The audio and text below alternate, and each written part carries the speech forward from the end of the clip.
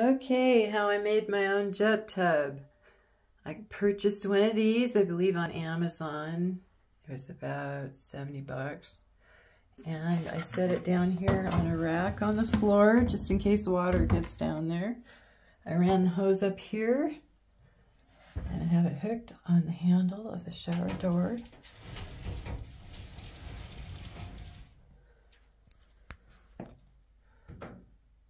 You buy 2 pool noodles. You need 2 pool noodles. I put this end of the hose into that end of the pool noodle. And on this end of the hose, there's a plug, a rubber plug. And these, yeah, that needs to be changed out. That's kind of dirty looking now. These have to be replaced every once in a while.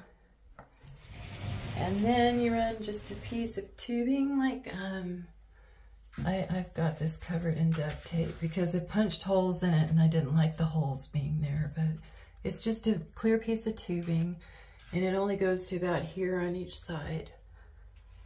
And then you punch holes all through the tubing, like with a screwdriver or a pair of scissors, wherever you'd like them. See how it's getting dirty? I need to replace these. But anyway, then you fill your tub up with water. And I'm not taking a bath right now, so I can't show you that. But anyway, I turn this thing on and it's amazing. It really works really well. And then I have my red light clamped and tied over here, so I can have it shining into the tub for me when I'm in there. That's it.